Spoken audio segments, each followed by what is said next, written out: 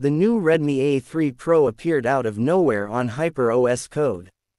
It's known that the Redmi A3 Pro will not only be introduced in China. The Redmi A3 Pro will be exclusive to the global market. This smartphone promises to deliver a pure Android experience with faster performance than previous Redmi A series models. The Redmi A3 Pro marks an important development in the Redmi A series. Previous Redmi A series phones used entry-level MediaTek processors. However, the Redmi A3 Pro will feature a more powerful mid to lower-end chipset. This upgrade is expected to deliver a smoother and more efficient user experience, making the new device a strong contender in the budget smartphone market. The device is also expected to feature a 13 megapixels main camera. The smartphone is basically exactly the same as the Redmi 14C and should be more affordable compared to the 14C model.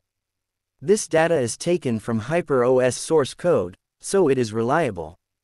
The Redmi A3 Pro is expected to be very affordable and priced at around $14, similar to the Redmi 14C at around $130.